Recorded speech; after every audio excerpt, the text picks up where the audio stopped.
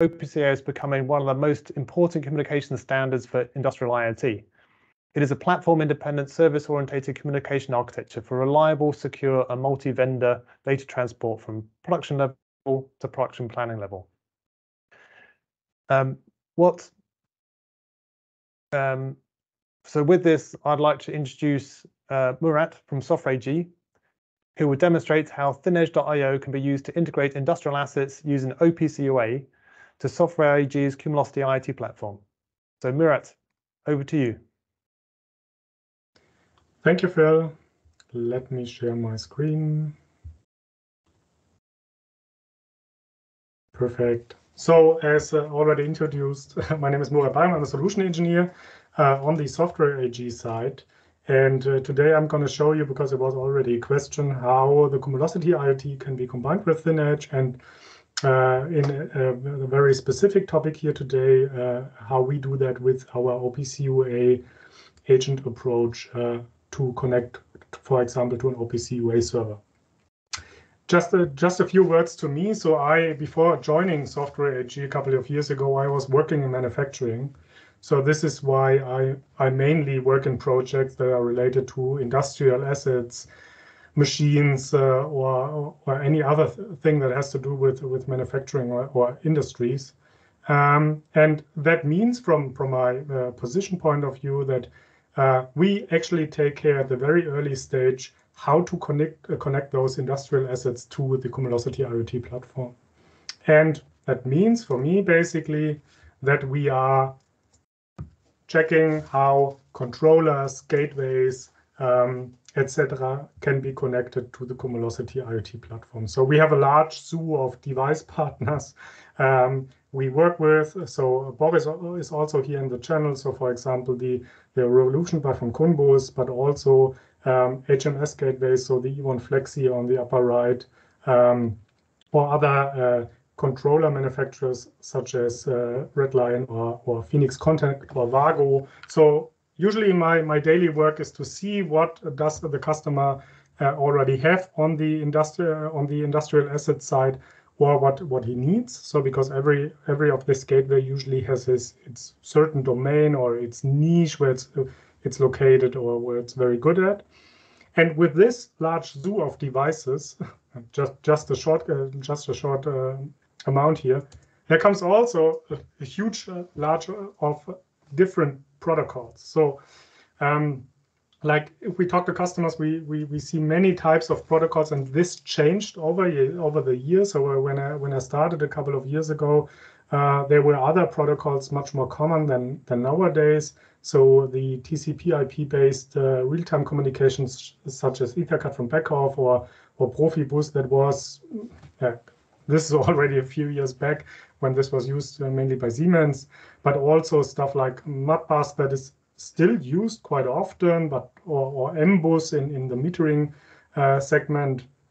CAN, we see that quite often in terms of mobile equipment, BACnet, a lot in buildings, and many others. So I could put, like, I don't know, 200 others here on the slide, just that you get the idea.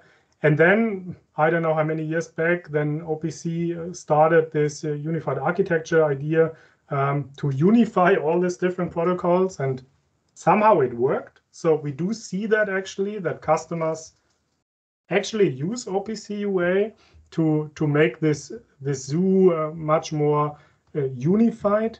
And this makes it also easier for us, because if OPC-UA is present at this industrial asset, then it's very easy for us, because it's somehow standardized how to write information on an address space, for example.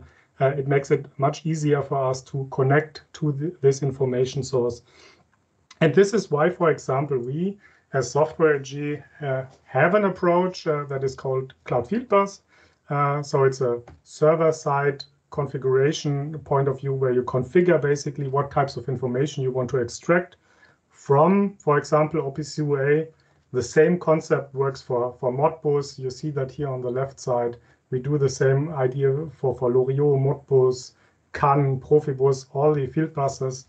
And the idea is here to provide a specialized component in terms of extracting information and mapping those to the Cumulocity IoT model, such that I can monitor information on the Cumulocity and then do dashboarding or streaming analytics. So, but that's a very specialized solution, right? So it's extracting information from an address space, from registers or whatsoever. But ThinEdge, and you already have seen a similar slide from Andre just a couple of minutes ago, ThinEdge now adds to that specialized functionality, adds something that is actually kind of commodity because you need it. So you need kind of a device management to manage those gateways I just showed on the very first slide. So to manage how they are configured, what should they do, in what intervals should they rescan address spaces and whatsoever. And this comes with ThinEdge, right? So it's everything that is here below in the yellow part. So you can configure, you can monitor, you can manage your physical device. And then there comes the specialization, right? And we call that components. And one component in this example is what I'm going to show you today is, for example, a protocol driver for OPC-UA. But the basic concept works for every protocol driver. So if you have something that is very specialized in extracting information from Profibus or from an I/O link or whatsoever, this would be basically just a component that does its functionality within the ThinEdge framework here. And ThinEdge is taking care for the rest in terms of device management and other functionalities. So, and this is what I'm going to show you today. You can also see that, so it's nothing hidden or anything. So we push that heavily on GitHub. So we do have an example section on the ThinEdge repository, so you can look in that. So there are examples from me, but also from my colleagues. So we're heavily putting stuff there and documenting that so that you can do that and use that and also like adjust it. But feel free to dive into that. We are really looking for feedback here.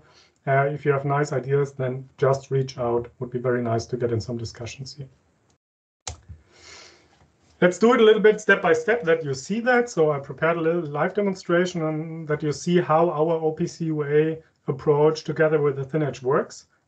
So use the architecture slide and make it a little bit thinner, right? So we remove everything, and then you see it's basically yellow and blue, right? The yellow part is the ThinEdge part, and the blue part is the specialized component.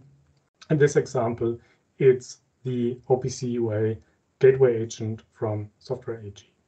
So, and the first thing we start with, that's a standard ThinEdge device, right? So, I mean, we, in Cumulocity language, we call everything a device. Since Cumulocity was founded almost 12 years ago, there was not the word digital twin or anything, but basically a device is a virtual representation of something, right? It could be physical, it could be also some virtual representation of something virtual. You will see that in a minute. And let's move to the tenant, and then you can see that. So I have a nice, freshly branded Cumulocity tenant in here. What we can see here, when I go on to the all device sections, I can see my parent gateway device, and that's actually my physical gateway. So for example, the Cumulus Revolution Pi or the gateway from HMS. And what I can do in here is what Andre already mentioned. I can see meta informations about my device, right? So it's basically a digital twin, you would say it nowadays, about what version is my ThinEdge installed here on this physical device? Where is it located? Was it available in the last couple of minutes? All this meta informations to this particular physical device, right? And also more information to this device. Andre showed you, for example, measurements. So what is my CPU doing on this gateway? How is the memory used? I can also do configuration. So maybe I want to push a new firewall configuration to this gateway, or I can see the services. This is what Andre already mentioned. So what systemd services are running? Are they all up? Are they down? Are they restarting? Or I can, for example, request log files from this particular gateway. So who was logging into that, etc. So that's really pure plain device management. Going back to the slides, now there comes the specialization, right? We want to connect to OPC-UA. And we had already, or we do have a solution that is called OPC-UA Gateway Agent. And we model that as a child device. So it is in a physical representation, a child device within the thin edge. And that's our component basically, right? That is responsible for connecting to an OPC-UA server, that is responsible for extracting data and so on. And that is for monitoring and managing the OPC-UA server. So this is basically a virtual representation of the OPC-UA server itself. So how does it look like in the actual tenant? We see here in the tab of my actual parent gateway device, we see a tab that is called child devices, right?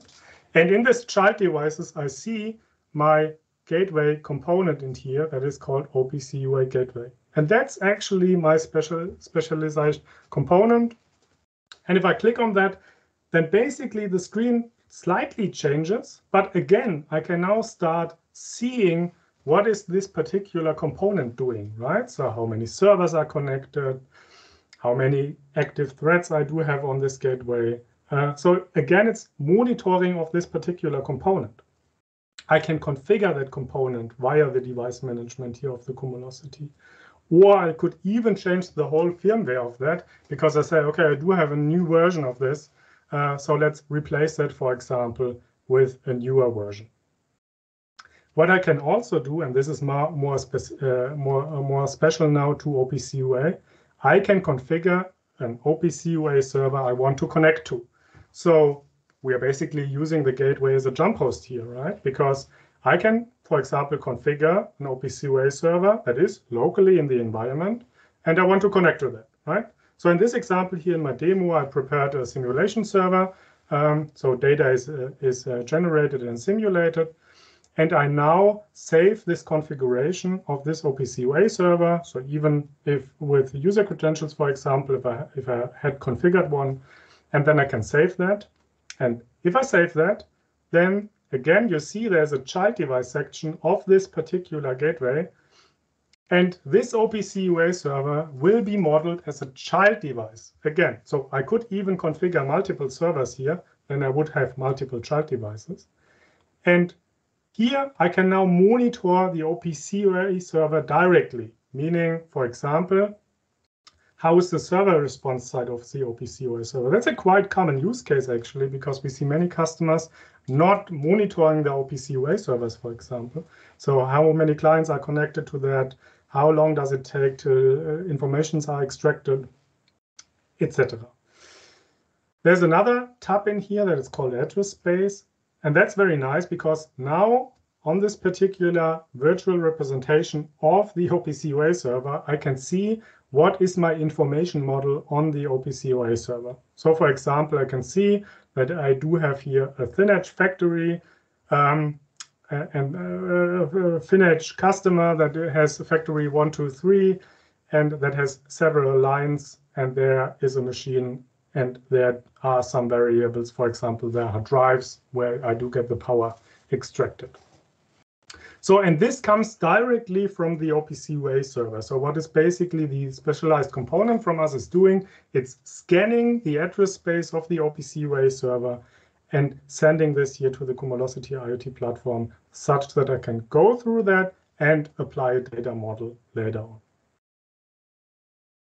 So that would already be the next question, right? So as you might guess, the data mapper is also a child device of this particular OPC-UA server. So if I want to create a data mapping based on the information in this address space, so based on node IDs or attributes in this OPC-UA server, I can manage and monitor them, and we model that as a child device under the OPC-UA server that was just created. So, and how does this look like in the Cumulocity IoT platform? So we call that, and there we have to go a step back, we call that device protocols. So you would basically add a device protocol in here. Let's do that together. And then the Cumulocity IoT is asking me, okay, what type of device protocol is it? Is it CAN? Is it Modbus? Is it Profibus? Or is it, in this example, OPC-UA? So I give it a name.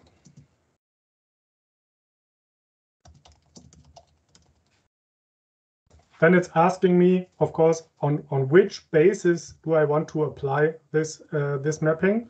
And this is, of course, as an example of this OPC-UA server I created. Let's cut out a little bit. And in here now, I can define which variables or attributes on this OPC-UA server I want to extract. So in here, I do see now the data model on the particular OPC-UA server that was scanned prior. I can check that. I can see, okay, I do have factory 2. There's my machine. There are the drives. And I want to, for example, extract the power. And now I can define, hey, use this power actually and send a measurement to Cumulocity. So let's call that drives. And the series is power, for example, and the unit is watt. So I can even define now how often I want to send this data to the Cumulocity platform. So I could say, okay, make a subscription. So do that only if the value changes by, for example, 20% or 10%.